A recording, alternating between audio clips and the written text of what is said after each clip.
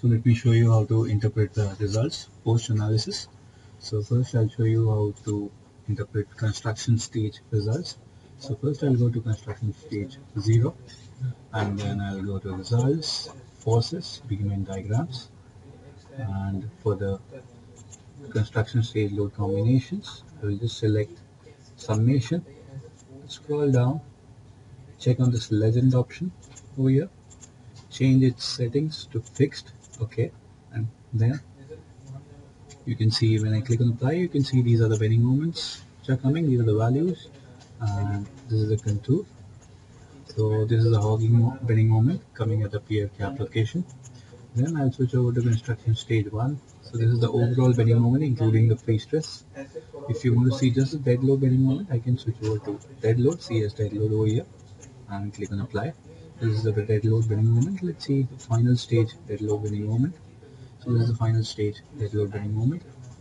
Then same way you can check if Y is the transfer shear, if Z is going to give me the vertical shear. Then if you want to see the results, if you want to take the results in tabular format, you can go to result tables, beams and forces. So here you need to specify the beam numbers. So let's say if I'm specifying something like 200 to 205, and then I can select the load case. Say I'm selecting summation. For all the construction stages, I'm checking on this option. You can select the part for which part of the beam, and then click on apply. So this way, these are the results in tabular format. And I'll right click on this and close this window. Next, I'm going to show you how to take tendon losses. So if you want to see tendon loss, you can go to result tables. And this option tendon over here and tendon loss. So here you can select first the tendon. So say I'm selecting an A1L tendon. So stage wise you can select CS1, click on apply. So this is the first stage loss. Let me change the units first. Change the units to Newton and mm. So this is a loss after friction and slip.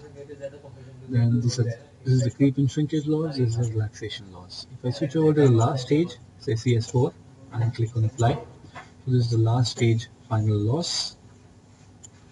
So this way you can see the losses in pre-stressing steel. And then I'll close this window. Also, like the bending moment diagram, you can go for stress diagrams. I'll go to the stresses, beam stress diagram, and you can select from here. Let's say I want to see summation, the construction stage summation at the fourth stage, final stage. I want to see the stresses. So you can see at these 4 points, the stresses will be shown. Top 2 corners of the girder and the bottom 2 corners. So let's see, I'm checking at the bottom of girder, the final stage stresses. So when I hit on apply, so you can see this is the plot. So as it is coming down and the value is negative, this is compression. Same way, if I just show you the top plot, so at point 1, let us check the stresses, click on apply. So this is the top stress plot again. This is all negative below the line. So this is all compression. Close this. So this way you can check the stresses. Now let me show you how to interpret moving load results. So I'll go to post construction, and here I'll go to again forces, beam and diagrams. So here again all these loads are applied after the construction stage. So all these are out of construction stage. So let me just show you for the 70R load case. You will get 3 results: MV max, MV minimum and MV all. MV max will contain all the positive bending moment values, and click on apply. So this is all positive bending moment value, which is the maximum sagging envelope of bending moment. Same way, MV minimum is going to give minimum bending moment envelope, which is going to be the hogging moment envelope. Same way, if you select all, so it is going to be combined max and minimum plot. So this is the final plot or for 70R. Same way, you'll get the results for class A as well.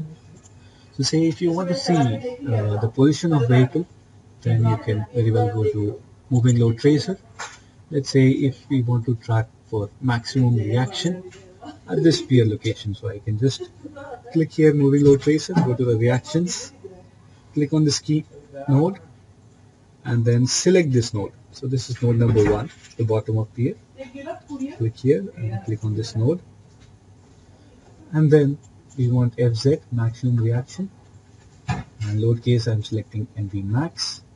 Click on apply. So this is the position giving the maximum value of reaction.